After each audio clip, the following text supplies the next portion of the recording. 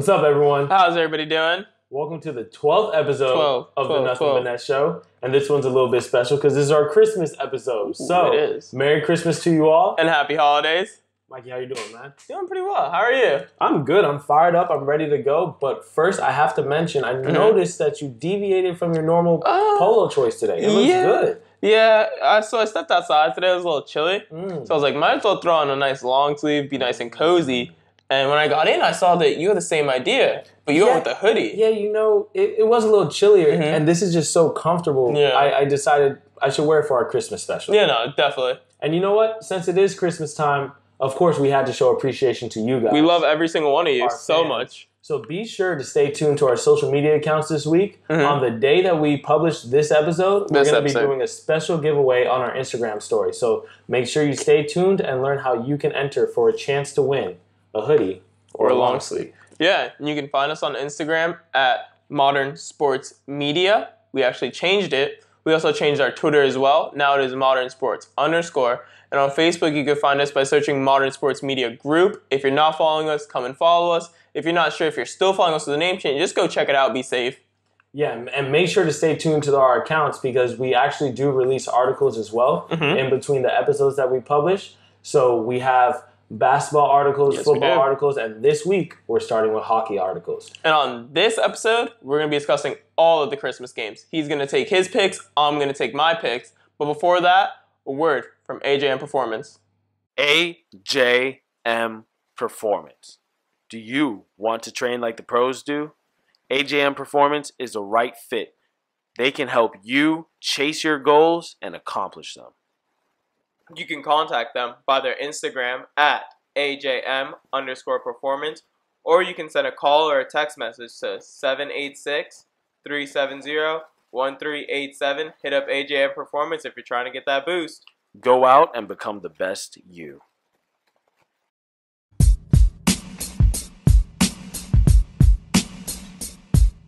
Every year, Christmas begins with kids opening up every single present under the tree. For NBA fans like us, the gift we get is a slate of marquee matchups the whole day. This year, the premier matchup is LeBron James donning the purple and gold for the first time ever, traveling to the Bay to battle Kevin Durant and Steph Curry. Now, everyone thinks this is going to be an amazing matchup. Unfortunately, I see a blowout. LeBron James is playing amazing, but Steph Curry and Kevin Durant are also playing on an MVP level, and having 2 versus 1, unfortunately, it seems like LeBron, again, is outmatched. I know it's your boy. I'm sorry to say this to you, but he's taking home a big L this year on Christmas. Honestly, when they first released the Christmas games, I was so disappointed with the NBA. I mean, how can you schedule this as a matchup and expect people to watch? I completely expected it to be a blowout. I was completely upset that that's the game they decided on. I understand you couldn't do a finals rematch this year because you can't put Cleveland in there. But I was expecting like the Warriors, Rockets, or something like that. But, you know, as the season has unfolded, and especially with recent struggles, I actually don't think it will be a blowout. Now, I do expect the Warriors to win, obviously, but especially being at home. But I think it might be a close game. And I think that because, 1, Draymond Green is struggling. 2, they're losing games that they normally should. And 3, the Lakers are playing awesome. At the time of this recording, they're both the 3 and 4 seed, with the Warriors being the 3 and the Lakers being the 4. LeBron's playing at an MVP level, and I think they might make it entertaining. Yeah. So I do agree with you that LeBron James is playing an MVP level, and normally that is enough to get you over on a team. But Kevin Durant, 29, 17.5 boards, 6 assists, 50, 36, 93. Mind you, while Steph Curry is producing 29, 5, and 5 on 50, 48, and 95. I just think there's way too much there, and if they start clicking in the second half, goodbye. It's crazy. And just to remind you, I'm not saying that they're going to win. Yeah. I'm just saying that it could be an entertaining game. Now, besides LeBron playing at an MVP level, you have to pay attention to the fact that Kuzma, he's playing very well, Hart, and Lonzo, they all look good. And not to mention, Rondo's back, Brandon Ingram's back, and they both looked good in their first game being back. So I'm looking forward to hopefully having an entertaining game.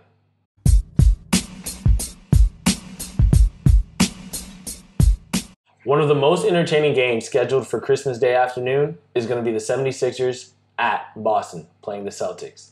Now, the 76ers are coming in, playing pretty decent, having some ups and downs throughout the season, and coming in with their new roster featuring Jimmy Butler. The Celtics, on the other hand, have been struggling recently and just took a massive loss to the Bucks. I personally feel as though, this is Christmas. Things happen. They've been struggling so far in the season, but I do believe that Boston is a team to be reckoned with, and I do believe that they have to eventually start to get it together, and I'm going to stick with the home team taking this win. Who do you think wins this one? So, I do think Boston rights the ship, but I don't think they do it on Christmas. I think the fact that Jimmy Butler added to the 76ers caused a lot of problem for the Celtics. I agree. Just because the fact that no one's checking Joel Embiid, no one's checking Jimmy Butler, and none of them are stopping Ben Simmons. Whereas Jimmy Butler can go and shut down Kyrie, Embiid's locking up Horford and the entire paint. And Ben Simmons, I'm fine throwing him on Jason Tatum. I like that matchup. Let me tell you, once they made the move for Jimmy Butler, the 76ers are in prime position to really contend with the Celtics for that number 2 spot. Because I think we both agree that the Raptors, at least at the moment... Yeah, they're playing the most consistent basketball. They're definitely the best team in the East. But I have to take the Celtics for this team, or for this game rather, because 1, it is Christmas Day. 2, they are home. And that home crowd in Boston, in the TD Garden, I expect playoff energy, and I expect the Celtics to come out with a close victory. Yeah. Honestly, another thing I think plays a big factor is that Boston knocked out Philly last year. So Philly already plays with a chip on his shoulder, especially Embiid, and now adding Jimmy Butler. It's like, oh, you beat us last year. We're gonna make sure every game we remember who beat us last year, and we're coming for you. Yeah. No, definitely, and I agree with that. But I also think that them taking such a bad loss to the Bucks that they just did, I think that's gonna slap in the face, kind of. Exactly, thing. I think that's gonna fuel them as well. But one thing we can definitely both agree on: this might be the game of the day. Definitely could be.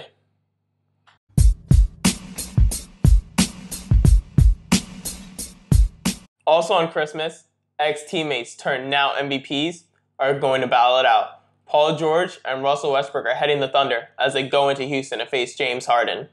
Unfortunately, we will have no Chris Paul due to a hamstring injury. However, with that being said, I still think James Harden takes this game. The way he's been playing recently, it's been at a peak MVP caliber. He had a 50-point triple-double. Jamar, I know neither of us are really the biggest Harden guys, but do you see him backpacking his team again, or what do you see? I definitely see James Harden dropping huge numbers, simply because he's James Harden, and that's what he does. Yeah. But I have to say, I favor the road team in this one. Okay. OKC has been playing exceptional basketball. They've been playing tenacious, especially on the defensive end. It seems as though everyone's really starting to fit into their role, which I love. Russell Westbrook, his shots are way down, and he's playing primarily the facilitating role, which is how he needs to be playing. And then you have Paul George, who has taken the primary scoring role. Yeah. He's having the best season of his career. He's averaging the most points, most rebounds, most assists, most steals, the highest player efficiency. He's doing it all. And honestly, without Chris Paul especially, I don't see how Houston takes this one. Yeah, normally I would have gone with OKC because Schroeder off the bench, 17, 4, and 5. Steven Adams, 16 and 10. Yep. It's just that this month alone, let me list off the amounts James Harden's been dropping. His low was 15. Low is 15. He avenged that later against Utah, 47. He has a high of 50.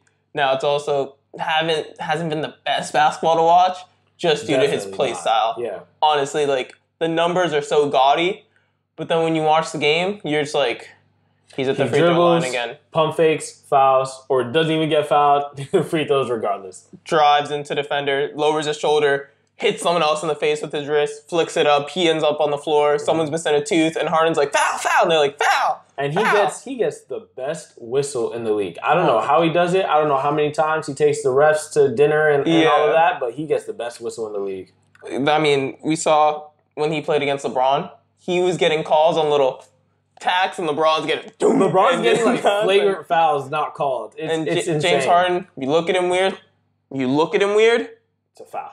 Unfortunately, so it might be a flagrant two. To be honest, you might be out. If you give him like a little scowl, definitely a flagrant two. But going back to the game, I just really don't see how Houston wins this one without.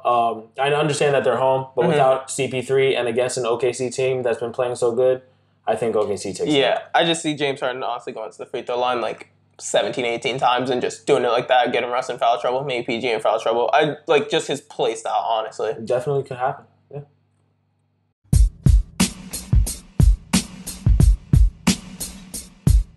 This Christmas Day game features two Western Conference teams that aren't at all what we expected them to be before the season began. I'm talking about the Portland Trail Blazers heading into Utah to play the Jazz. Now, before the season began, we expected both of these teams to be high-caliber playoff teams. We expected both of them to be contending to reach that Western Conference Finals matchup, and neither of them have lived up to that. With that said, I actually favor Portland in this one. I think that they begin to right the ship. Dame, as usual, has been playing great, and I think that the other players step up and get a big win in Utah Christmas Day. So I think the Trailblazers are a better team overall, but I think matchup-wise, it favors the Jazz just because of the way they play defense. It's not the best for a jump shooting team that the Trailblazers are, especially with Rudy Gobert locking down the paint. And also, they played each other on the 21st. Portland got blown out by 30. Yep. It didn't look good. Dame didn't play good. Honestly, no one played good, and the Utah bench stepped up. Dante Exum's personally been playing well recently. I'm glad that you brought that up because that's actually one of the reasons that I feel as though Portland's going to win. Okay. Being smacked in the face, obviously, they'll be playing with a chip. Not to mention that Spider, Donovan Mitchell, has not been playing good. Nurkic has been playing great for the Portland Trail Blazers. As like a number 2, a number 3 to Damian Lillard and CJ McCollum. I think that everyone has a big game. Again, it's Christmas. Everyone's going to be hyped. And I feel as though Nurkic, really, that matchup with Gobert is going to be very interesting to watch. And I think that Nurkic has a big game. I think that Dame has a big game. And I think that they win. Yeah, honestly, Rudy Gobert has to do a lot to win this game. Exactly. Donovan Mitchell right now is averaging 3 assists a game, but while averaging 2.7 turnovers. It's not... He's playing really rough this year, but that's also what we saw with the Jazz first half last year. You're right. They were really bad and then just went off on a spurt. Yeah, I think adding Kyle Korver did help. The bench is playing a little bit better. I just think that defensive style, especially how Dante Exum's playing now, it's just jump shooting teams just don't like to see that. And then it's like, okay, maybe we can drive. And then you just see the stifled tower and you're just like, maybe not driving today. Definitely. To me, it really just comes down to this. It comes down to the matchup between Damian Lillard and Donovan Mitchell, and the matchup between Nurkic and Gobert. Yeah. And I think that Portland's going to win both of those. I see them winning the point guard one. The center one, not so much. I definitely see Dame dropping points.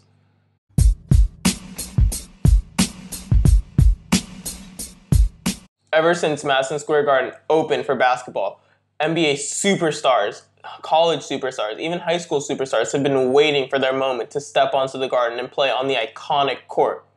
This year, the Milwaukee Bucks are traveling to New York to play, and I personally think Giannis Antetokounmpo has his Garden game. I think he goes off.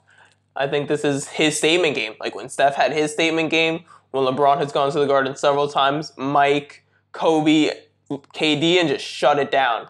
Jamar, what do you see happening in this game? Obviously, I see the Bucks winning. And I think this will be the blowout of all the 5 games. Oh yeah. This is another one. I don't understand why it was scheduled. I mean, I guess you have to have New York on Christmas Day, I guess, but the teams really aren't on par with each other. No, not even close. And which I like the New York Knicks as a young team, the core that they have going forward into the future. Yeah, it's not on Christmas. No. So I do got the Bucks winning. I do think that Giannis, there's no one who can guard him on the other side. Not at all. He's gonna go to work. It might be a 50 ball, honestly. Yeah, I was hoping for it. It might be, and which is crazy because it's gonna be straight layups, no jumpers for a 50. Yeah, and it will be interesting to see when's the last time that's been done. But I definitely see it being a blowout and Milwaukee walking away with the W. Yeah. So initially I was hoping for a 50-point game from Giannis, but like the more I've thought about it, what I honestly think we can see is a 40-20 game.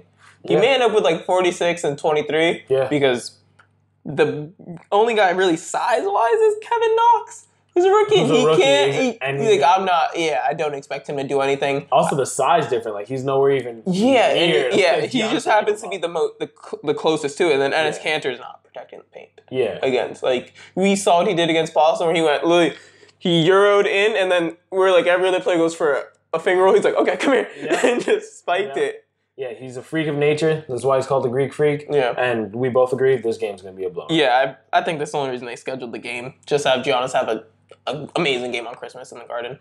His Garden moment. Mm-hmm.